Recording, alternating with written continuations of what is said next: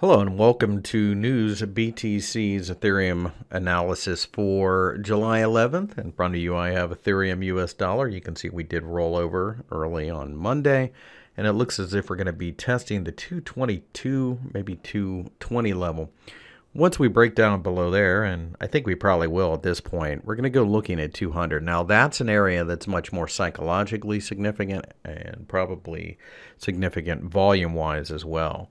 So it's not necessarily that I'm looking to sell. I just think that we've got a little bit farther to go before we can start buying.